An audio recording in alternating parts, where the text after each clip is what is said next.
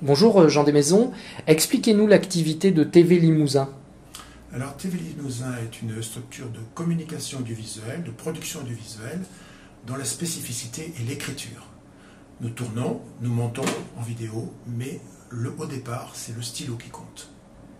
Vous venez de faire des acquisitions importantes. Expliquez-nous pourquoi vous avez fait ces investissements. Alors ce sont des investissements en vue de production 4K, c'est-à-dire 4 fois la Full HD actuelle. C'est pour bientôt, ce n'est pas encore le cas, mais il fallait être prêt. Et moi, je voulais être prêt. Est-ce que vous pouvez nous détailler les investissements que vous avez réalisés?